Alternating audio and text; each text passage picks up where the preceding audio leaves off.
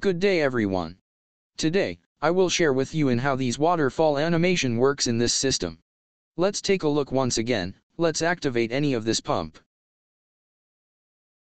When the pump is on, the water goes up. When done, the water fills the tank with at least 0.5 seconds delay before it falls. The waterfall looks realistic. It is a customized motion graphic animation. These animations create the illusion of motion. There are at least 6 different graphic images in this animation to create this kind of illusion. There are ready-made graphic images available in the toolbox that you can use in the WinCC graphic folder. If not available, you can create your own. How to create your own customized graphic animation in TIA Portal. The first step you must do is to search on the internet a GIF file format, similar like this.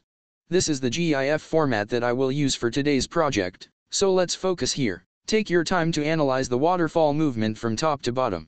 You need to take at least 6 screenshots on your computer screen by pressing the print screen key on your keyboard. If Adobe Photoshop available in your PC, it's better because you can do it more easily. Otherwise you can also use Microsoft Paint for these project. Just copy only the portion of the image that you need for these project. Paste it on the other MS Paint window to finalize this image, especially the background, which should match your HMI screen. Take at least 5 more screenshots on your PC, just follow the steps I did earlier. These are the 6 different screenshots I took earlier for these project. Edit these images, to make them more realistic, and make sure the background matches your HMI screen. Create separate individual files for these images, and make sure the position is almost the same. These are the graphic file format recognized in TIA Portal. You can use these external graphics format for the other project. Let's check the correct location of the folder where the graphics are placed, and then link this folder to the graphic toolbox. In the toolbox window of the graphics toolbox, click this folder to create link to graphic folder. Assign a name for the folder. Click this button to browse the correct path of the folder that you want to link. Then click OK button. And then click this OK button when done. These are the external graphic images that I explained earlier. The next step that you must do is to create a graphic list. To create a graphic list, double-click Text and Graphics Lists in the project navigation. Then open the Graphics Lists tab. Click Add New, in the Graphics Lists table. The inspector window of the graphics list will open up. Assign a name to the graphics list that indicates its function. Select the value range graphics list type under selection, or just leave it like that. You can enter a comment for the graphics list if you want to. Select the first graphic that you want to use by drag and drop the objects from the toolbox to the graphic list entries. Change the default value. 0 will be our minimum range in these graphic list entries. Select the second graphic. Just follow the same step I did, the next value will automatically appear. Then select the third, the fourth graphic, this graphic image, and then the last graphic. The minimum value in these graphic list entries is 0 and 5 is the maximum. Copy the graphic list by pointing your mouse cursor on the left side of the graphic list, and then right-click. Paste the graphic list on the HMI screen in the working area. Resize and align this graphic list to the working area inside of the tank to make it more realistic.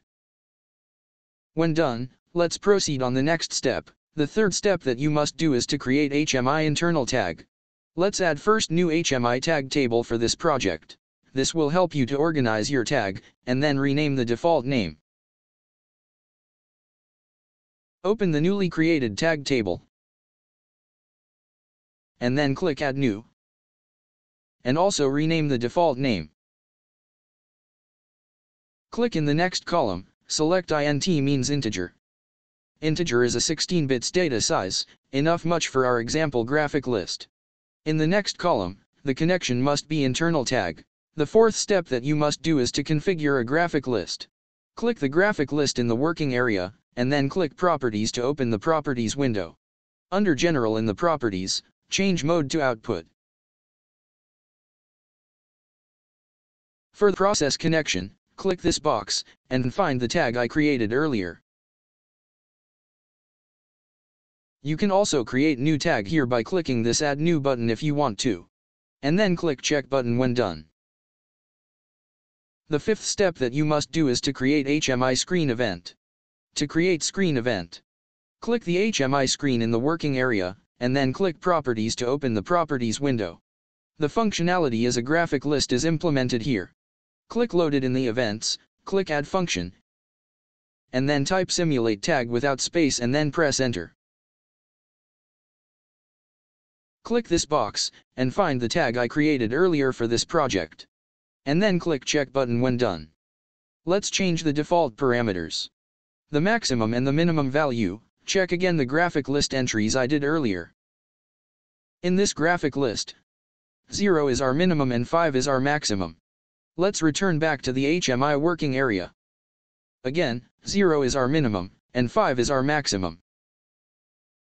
Cycle. The cycle defines when the tag value is changed by the specified value.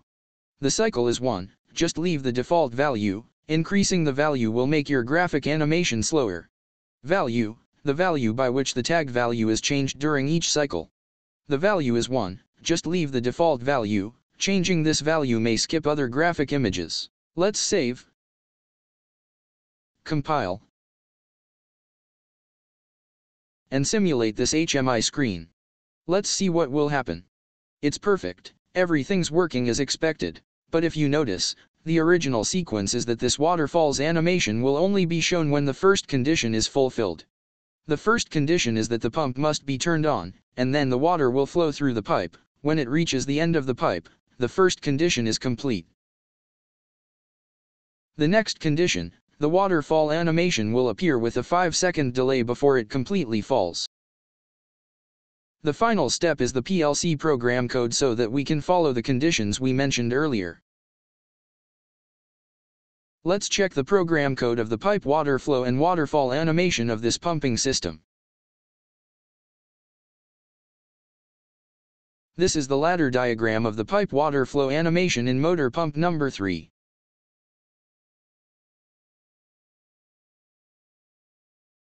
And this is the ladder diagram of the waterfall animation in this system. Let me explain with you how the PLC program works in this animation. Let's return back on the first animation. When the third pump is on, this contact closes, and then energizes TON timer number 3 coil. 7 seconds is the total process time value of the pipe water flow animation on the third pump. When done, the waterfall animation appear with time delay before it falls.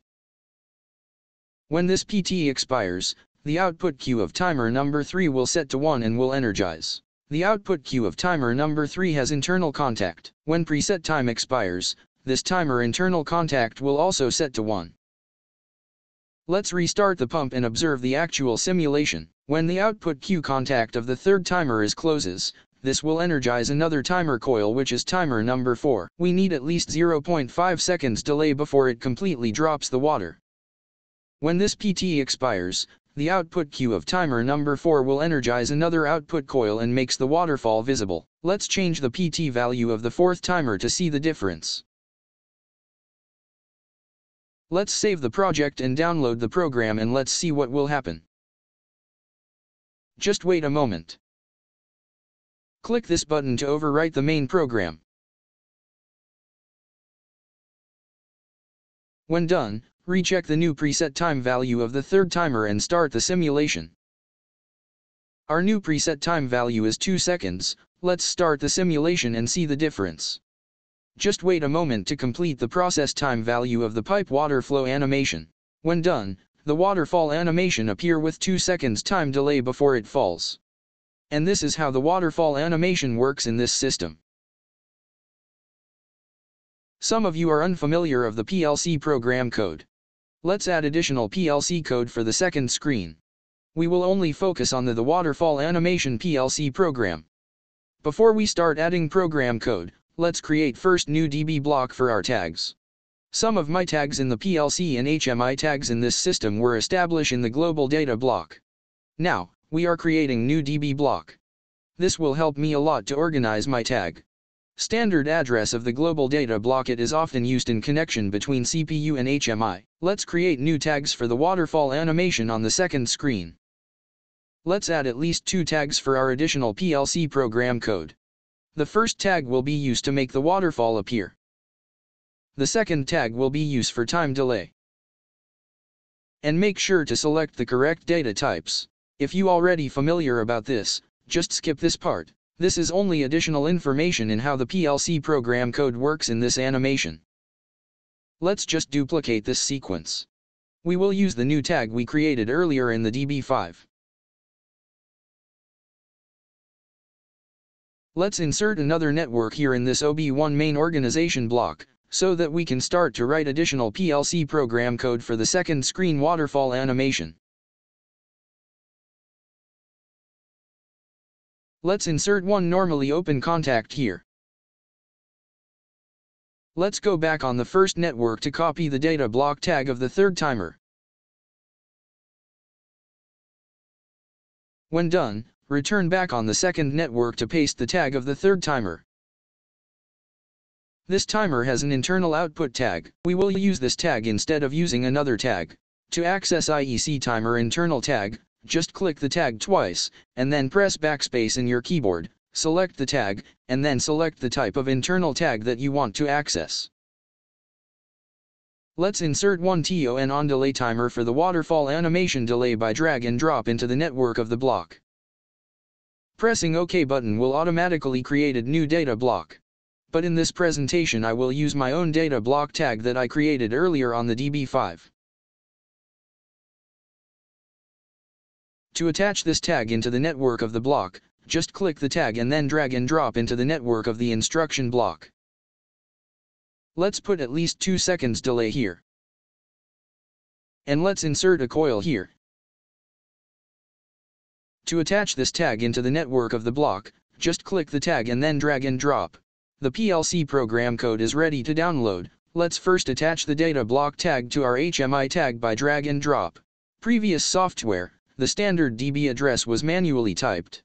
In the TIA portal it's easy to do because it's just drag and drop. You can edit the description name if you want to.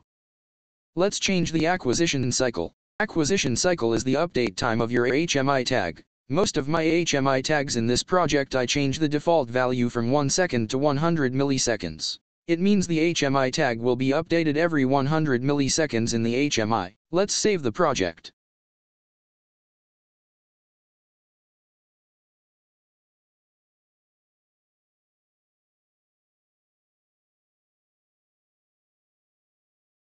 Let's put another display animation of this waterfall graphic list.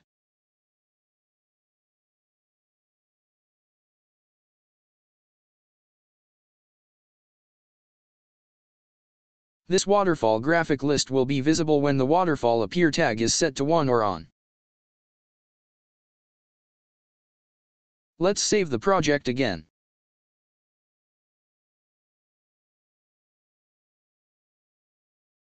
Let's do a little bit of adjustment of this waterfall graphic list.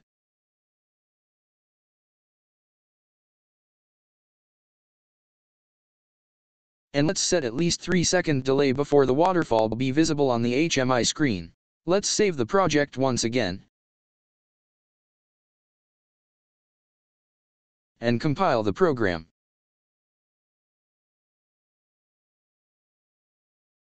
Let's download the program to the 1200 PLC. Click the Finish button when done.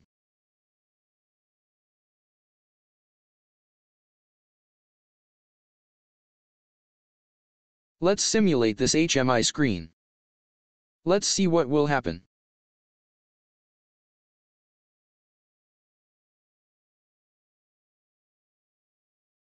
Let's energize the pump and wait a moment to complete the pipe water flow animation.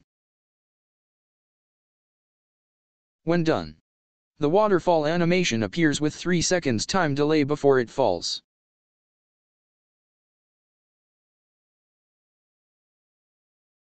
Let's check the PLC program code that we inserted earlier on network number 2.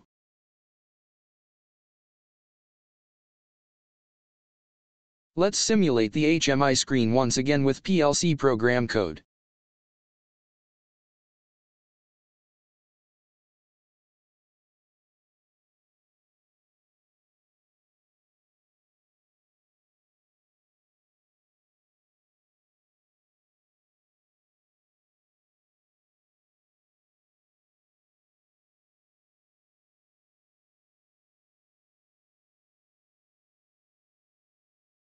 The waterfall animation appears with 3 seconds time delay before it falls. And this is how the waterfall animation works in this system. Hoping you learned something new today. Thank you for watching.